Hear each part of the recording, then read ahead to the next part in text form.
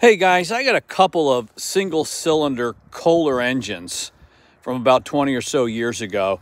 I'm about to do an engine swap, and I wanted to show you how to decipher the serial number to determine the date of manufacture of these engines. So if on this one, you see that the first two digits are 28. This is from 1998. If it says 27, it's from 97. 26 from 96. This one's from 1998. And the next three digits, 057, tell you that it was made on the 57th day of 1998.